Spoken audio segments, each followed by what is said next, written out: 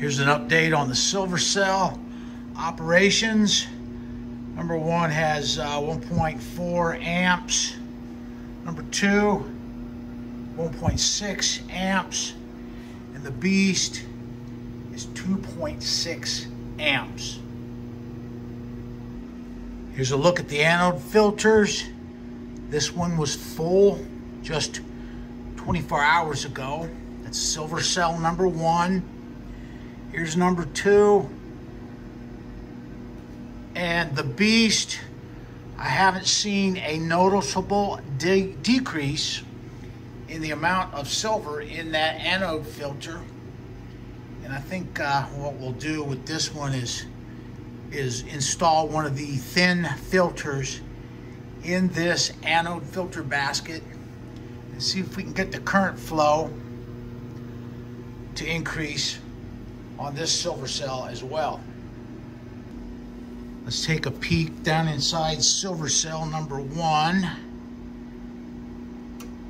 This is about 48 hours worth of growth.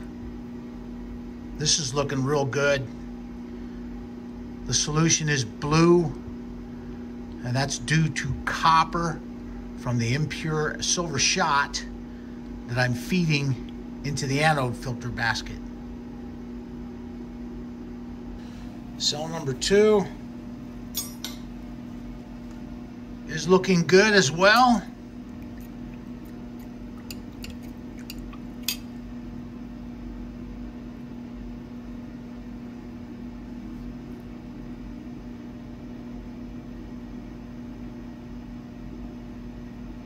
Now let's have a look down inside the beast. And it's looking good.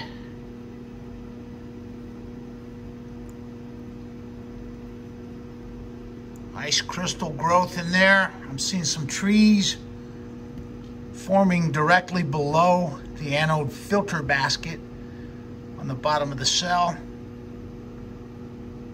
But this looks real good.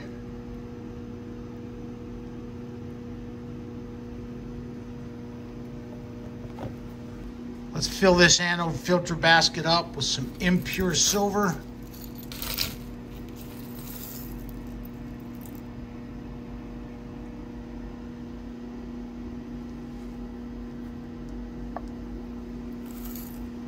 Get another spoon.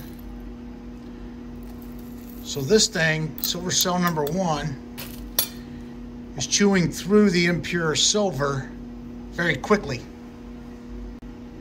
Here's a look at the amperage now after we've refilled the anode filter basket. Cell number two.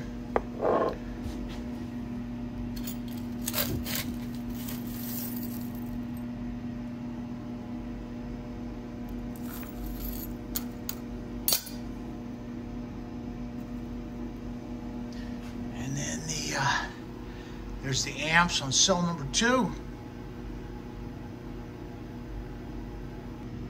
I don't think we need to put any more silver into the anode filter basket on the beast.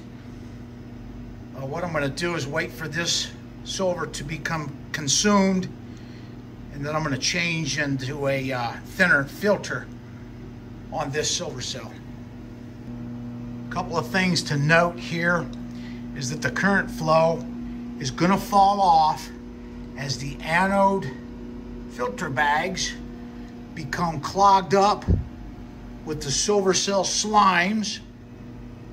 So that's why we're seeing a reduced current flow through the cell. One other thing is the silver crystal is still way down into the cell and not much danger of coming in contact with these anode filter baskets.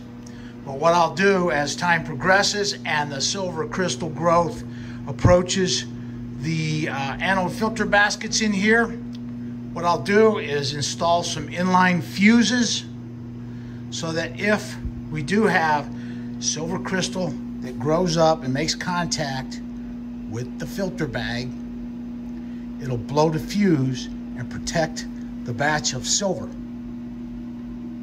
If you don't have that in there, what'll happen is it'll create a short circuit, burn a hole in the anode filter bag, and then allow the silver cell slimes to leach down into the silver cell and ruin the batch of pure silver crystal.